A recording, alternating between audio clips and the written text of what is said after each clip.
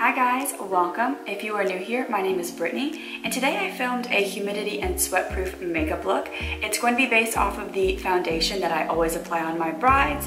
So if you're interested in learning how to make your makeup last all day through the heat and humidity, as well as have a sweat-proof makeup look, then just stay tuned. Okay, so to start off, I'm going in with the Drunk Elephant Virgin Marula Luxury Face Oil as my moisturizer, and I'm going to be pressing this into the skin.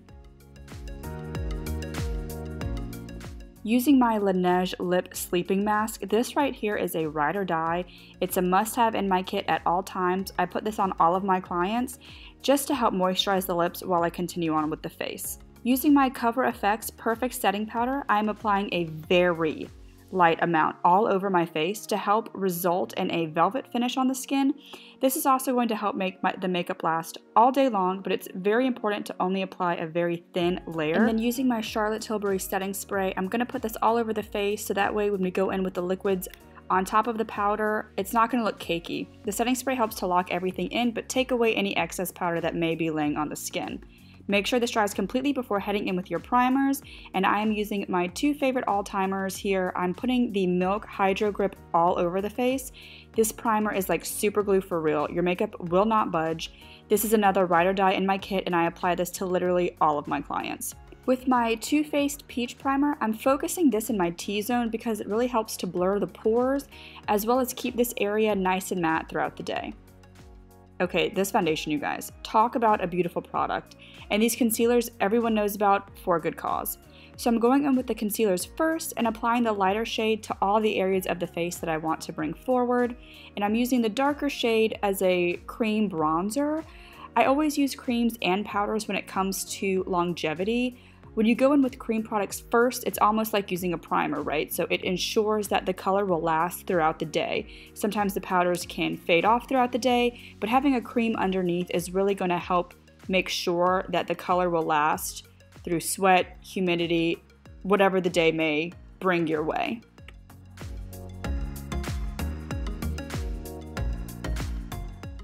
Going in with the foundation on all of the areas of blank skin, I'm really using this product as a mixing medium for the concealers.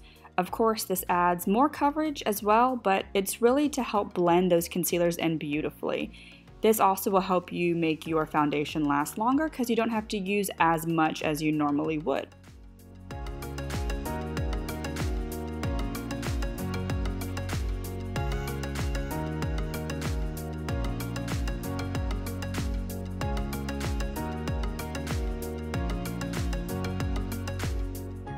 So I'm not gonna lie, I did think about editing this part out, but it's a great tip when it comes to making sure that you don't have that bold line of bronzer on your jaw. So you make this super cute double chin face, and blend it out. Always make sure to blend the product onto your ears and even that spot right behind your ears, because in case your hair is gonna be up, you're gonna be looking sideways, anything like that, you want everything to look the exact same color.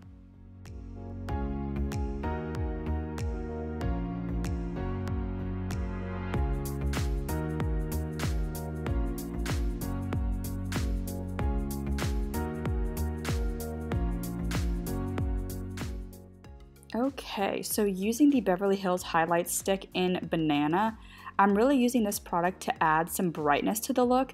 It's definitely not necessary, but I love the way that a yellow product results in really making everything look much more fresh and awake.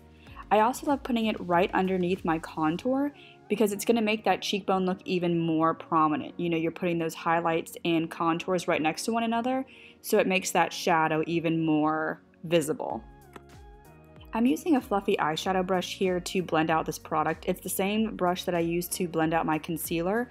I like using a fluffy eyeshadow brush because, as you can see, it really hugs all of the contours around my nose and it really blends those creases underneath my eyes much more smoothly than a brush or even a sponge would do, just because a sponge kind of picks up some of the pigment. A eyeshadow brush will make sure all of that color is still there, but the lines are blended in really beautifully.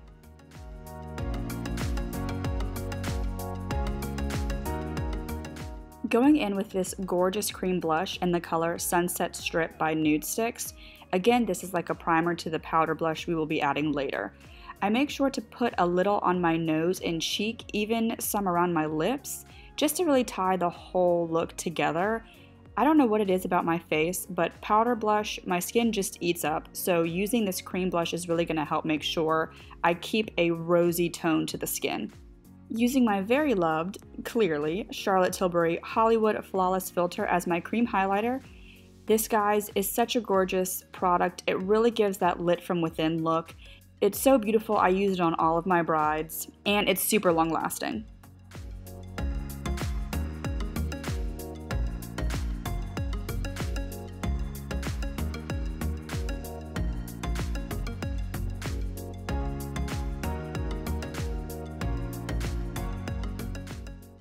Going in with a beauty sponge, I'm just blending over the entire face, not only to blend everything, but also to absorb any extra product that might be on the skin. I'm then using the same Cover FX powder again. I'm not baking, but really pressing that powder into the skin with the beauty sponge. This will make sure that all the creams we put down will not budge, no matter the weather. I make sure to only focus this powder exactly where I need it. Since this is a dewy makeup look, I'm taking special care to put it under my eyes, on my eyelids, into the creases around my nose, and underneath my contour line. Because for me, these are the areas I really notice my makeup will kind of move around throughout the day. Going in with more setting spray, letting that dry, and then I go ahead in with my powders. Using the Bobbi Brown bronzer in Natural, I'm using a huge tulip brush and bronzing all of the perimeter of my face with this product.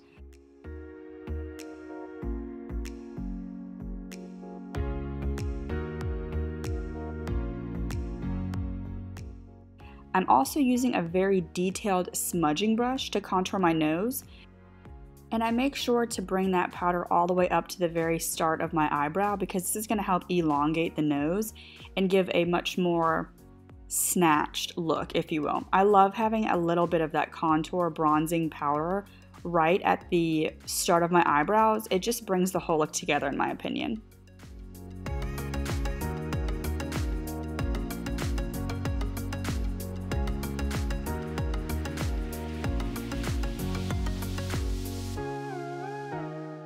So I only pointed to the top highlight shade, but I'm actually mixing the two on the right side, the Summer and Moonstone shade, as my powder highlight. And you guys, can we say blinding? Like, are you kidding me? Like, talk about a dewy look. This is the highlighting palette. It's not gonna have any of those glittery chunks. It's just a beautiful sheen that makes the skin look just glowy. I mean, look at it. It's beautiful, right? I love bringing a little bit of my highlighter on the sides of my nose. You can just see when I turn my head, it gives a beautiful extra glow to the skin. And I put a little bit on the top of my Cupid's bow as well.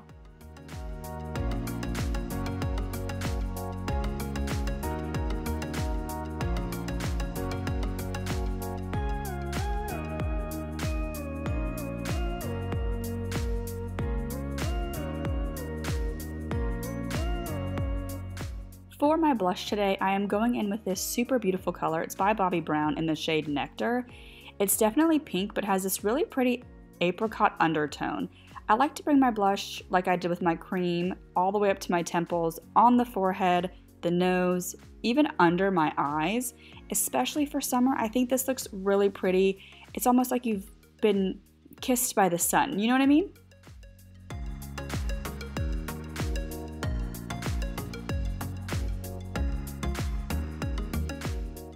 Getting my brow hairs out of their natural habitat and waking them up a little bit, I just used a spoolie brush and I put my eyebrow hairs into the opposite direction.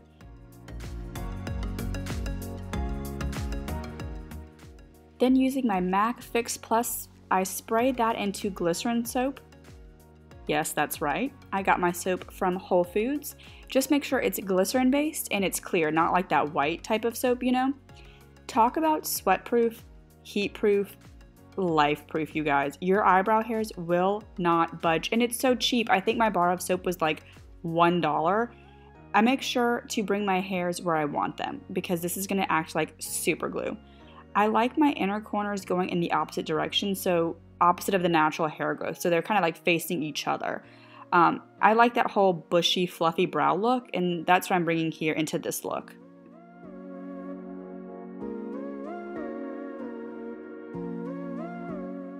I'm then going in with my Urban Decay brow blade to draw individual hair strokes because for this look, like I said before, I really wanted a fluffy brow, nothing too groomed or precise.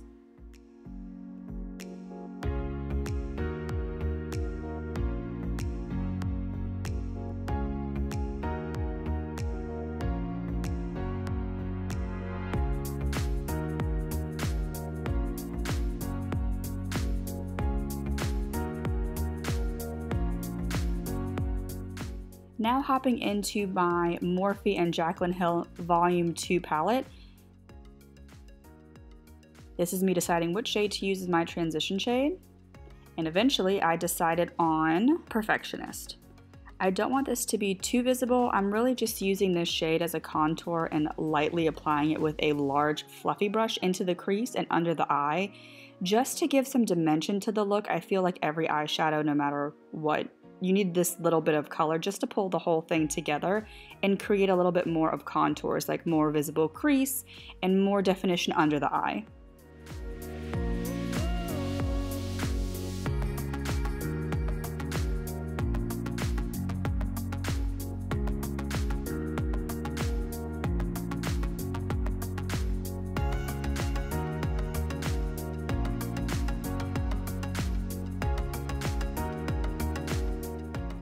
Using my NYX Jumbo Pencil in Milk, I'm going to be placing this in a generic shape on my inner and outer corners.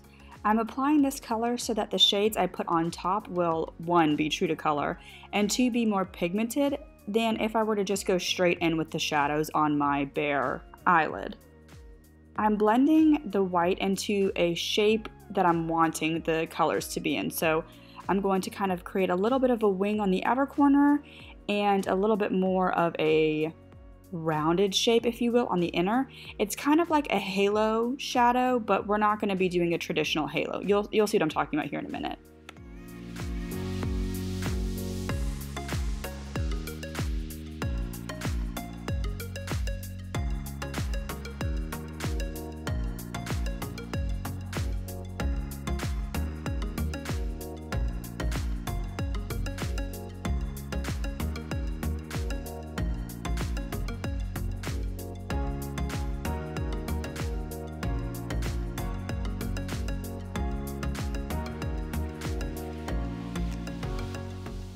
Using this vibrant yellow shade called No Joke, I'm putting this color on the inner corners of the eyes.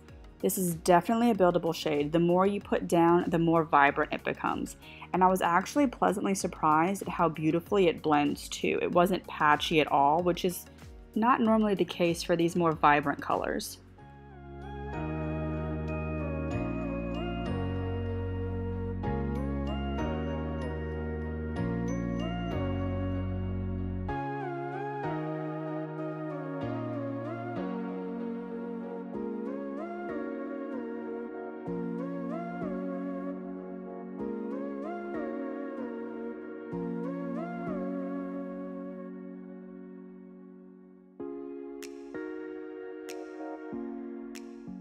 Going in with Tipsy Girl, it's this beautiful hot pink shade.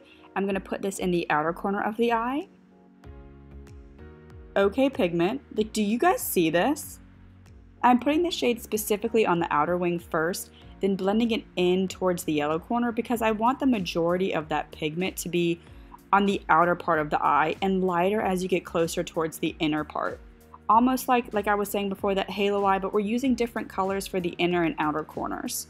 And it's much softer than a traditional halo eye.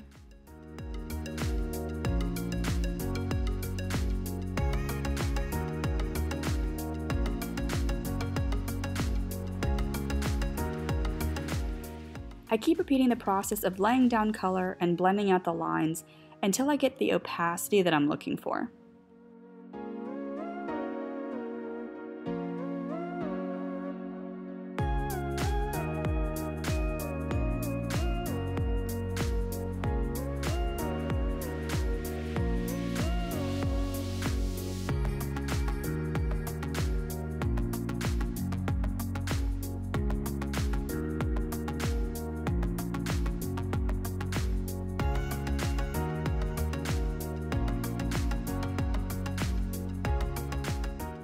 Using I'm In It, it's this really pretty iridescent pinky shade. I'm using my finger to put this in the center of the lid.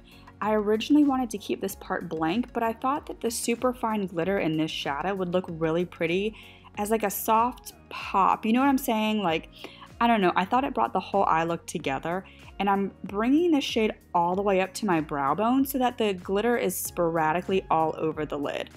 I blame Euphoria for this. I just got into the show and I'm addicted. I completely understand why there were so many makeup trends about this show a while ago. I know I'm late to the whole trend and everything, but I have to say, I was inspired to use the glitter everywhere because of that show. I'm also using this shade as my inner corner highlight and putting a little bit underneath my brow bone as well. I brought it up there already, but I'm just putting a little bit more specifically right underneath the brow hairs as an extra lift to the eye.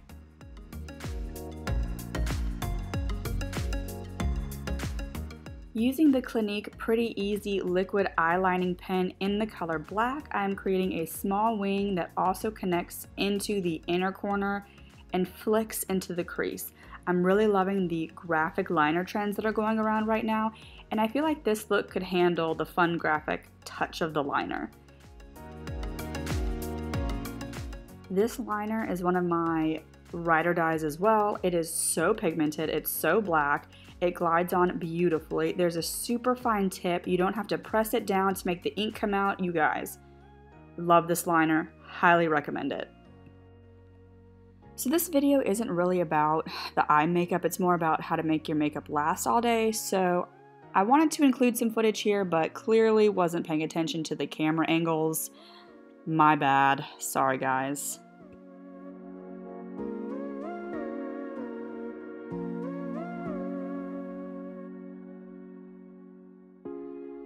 Giving a curl to my lashes and applying some mascara.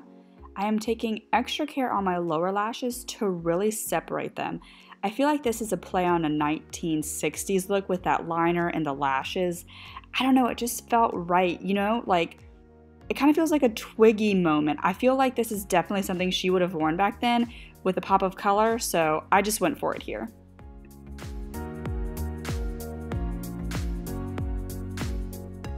For lashes today, I used individuals to create a unique lash that fit this specific eye look.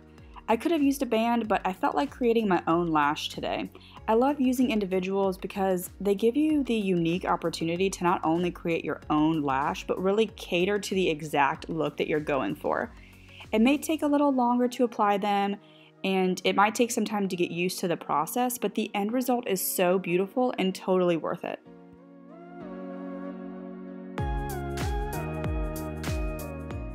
For my lip liner, I am using a favorite of mine, and that is the KKW Beauty Lip Liner in the shade Nude 1.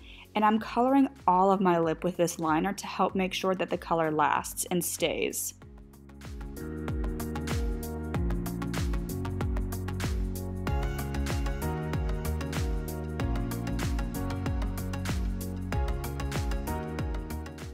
I went in with the Kylie Cosmetics Liquid Lip in the color One Wish because it's a nude with a bit of a peachy undertone.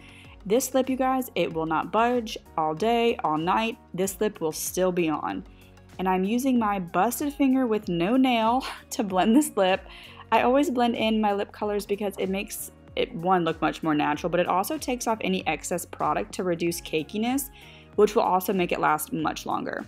Using my Dior lip gloss, sorry guys, this was a limited edition, but any gloss will do, honestly. I'm just putting this in the center of my lips, and I'm finishing the look with one last go of the Charlotte Tilbury setting spray, and that completes this long-lasting makeup look. Thanks for watching, you guys. If you enjoyed, make sure you hit the like and subscribe button, and I will see you next week with another tutorial.